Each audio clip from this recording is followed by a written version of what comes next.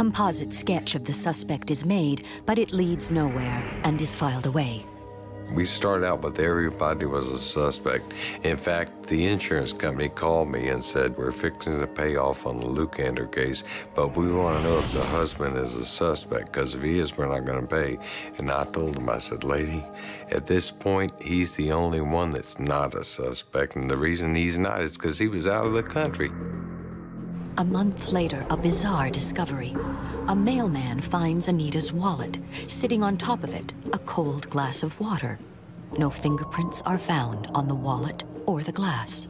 We took that as like a sign saying, okay, you guys are getting cold. You're heading in the wrong direction. You need to go back the other way. The next day, Anita's purse is discovered blocks away from the Lucander home and on the same street as Bill's best friend, Peter Johnstone.